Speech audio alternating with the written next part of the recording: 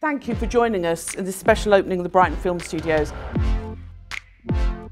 We have BIM, which is the music colleges, we have the Institute for Contemporary Theatre, which is theatre and performance, and of course we have Screen and Film School, which is looking at the screen and film industry.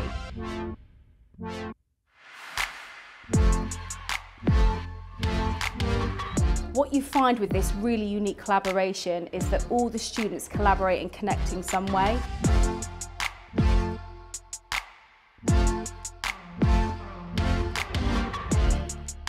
I started working with ICT students through my graduation film.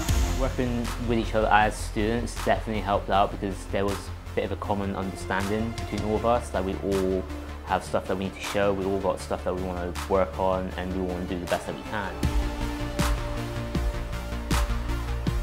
It takes the pressure off a lot to work with ICT students because they're new in the industry and so are we.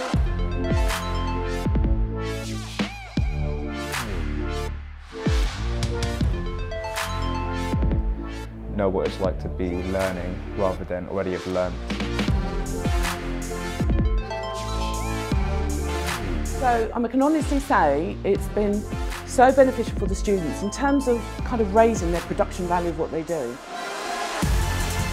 To be able to go cast from ICT actors and collaborate in various projects, to be able to go and work with musicians and bands is just phenomenal.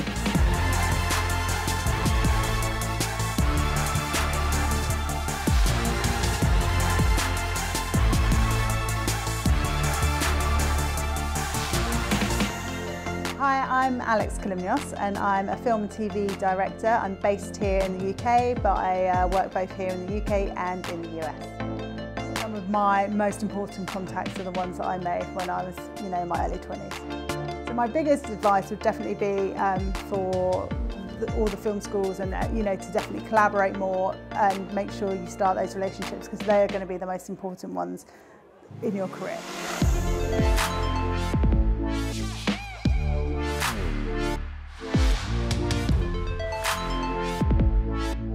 Hold your networks close to you and nurture them. So it's a win-win both ways. So the Screen and Film School students are getting professional actors on set, and the ICTheatre actors is really starting to build their CV and their calling card.